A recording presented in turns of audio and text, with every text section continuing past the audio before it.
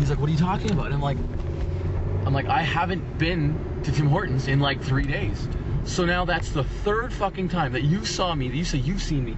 That's the third goddamn time somebody's seen me in town. I am nowhere to be found, all right? Nowhere! I don't know, I'm on crack today. To make me a movie star, Mike. I can see that hitting. It depends. What are you willing to do? Anything for you, Mike. I like you. I can see this video hitting the Red Deer Forum like tomorrow. If you're getting a close-up of her chest, I want a copy. Okay. I should have worn a low-cut shirt, or else there's no fun in that. Yes. Jesus. Blondes have more fun, but that's great. I love that shirt. I love that shirt. It's so true. Is that what that shirt says? Yeah. I'm just reading it because I show it. Blondes There's have good more boob fun. shot Yeah. right Nice. there. Todd, no And this jerking is off to just that. Blonde. That's funny. Nathan, you too. Aaron, keep going. What's so special about Aaron?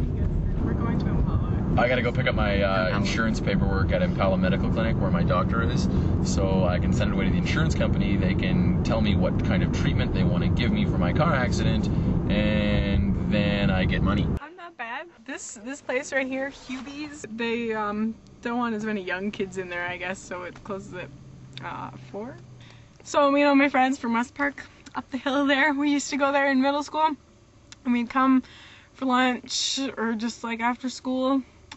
No boys allowed. We were gonna have a girls' night out here, and that's just how cool we are. No bars. We go to the Hubie's diner. Minimal tenderness of the ribs, lower right side. Sprain 1. What? Sprain of ribs, sprain of ligaments in the neck. Oh, I get it. Holy shit, get a picture of that guy's car. Not only is it rusty, but it's half gone. Looks like the bastard I hit. Alright, now, because it's an HP, but this is, by the way, this is why you never buy an HP computer, or an E-machine, or a Compaq, or a Dell. Everything inside of it is proprietary. By that I mean, it only fits in its own case, for the most part. What I've had to do was disconnect his zip drive. Well, sorry, we had to install a RAM chip, but in order to get to the RAM chip, we had to pull out his floppy drive, that he doesn't use, but that's fine, because it's wedged under the floppy.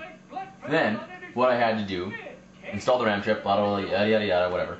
We had to go out and buy another IDE cable because, well, they gave him one that only had one terminal on it. That's great. So anyone who would want to put a second hard drive in here would be fucked. Anyway, then what I had to do was switch the power connectors from up here and bring them down to these hard drives because the mullets on this end only had one line, only had one terminal, or one plug. So I pulled that off there. Brought it down here.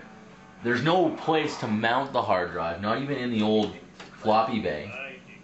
So what do I have to do? We're going to secure it to the bottom somehow so it can still get ventilation and yeah. This is BS. I fucking hate these machines. They're worthless. But Mike's is okay because we're working on it.